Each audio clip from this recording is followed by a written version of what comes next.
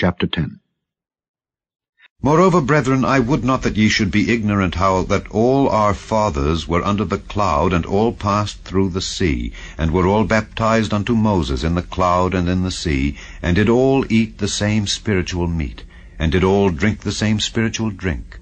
For they drank of that spiritual rock that followed them, and that rock was Christ. But with many of them God was not well pleased, for they were overthrown in the wilderness.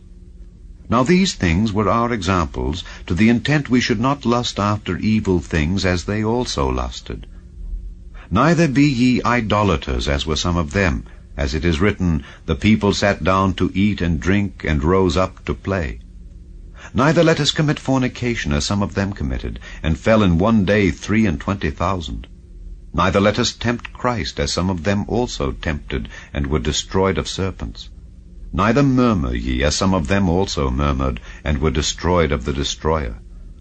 Now all these things happened unto them for ensamples, and they are written for our admonition, upon whom the ends of the world are come. Wherefore let him that thinketh he standeth take heed lest he fall. There hath no temptation taken you but such as is common to man.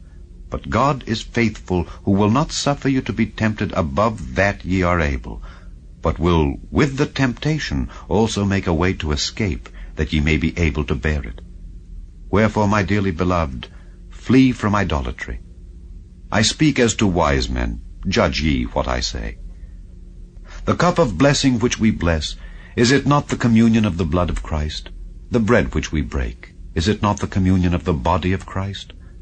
For we, being many, are one bread and one body, for we are all partakers of that one bread.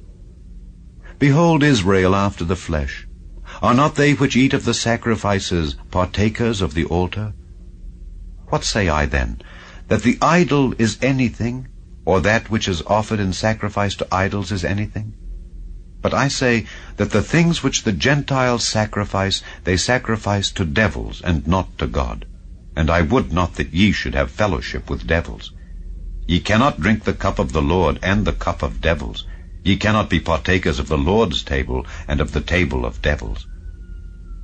Do we provoke the Lord to jealousy? Are we stronger than he? All things are lawful for me, but all things are not expedient. All things are lawful for me, but all things edify not. Let no man seek his own, but every man another's wealth.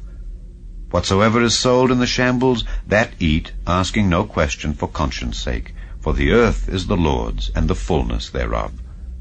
If any of them that believe not bid you to a feast, and ye be disposed to go, whatsoever is set before you, eat, asking no question for conscience sake. But if any man say unto you, This is offered in sacrifice unto idols, eat not, for his sake that showed it, and for conscience sake. For the earth is the Lord's, and the fullness thereof. Conscience, I say, not thine own, but of the other. For why is my liberty judged of another man's conscience? For if I by grace be a partaker, why am I evil spoken of for that for which I give thanks? Whether therefore ye eat, or drink, or whatsoever ye do, do all to the glory of God. Give none offense, neither to the Jews, nor to the Gentiles, nor to the church of God, even as I please all men in all things, not seeking mine own profit, but the profit of many, that they may be saved.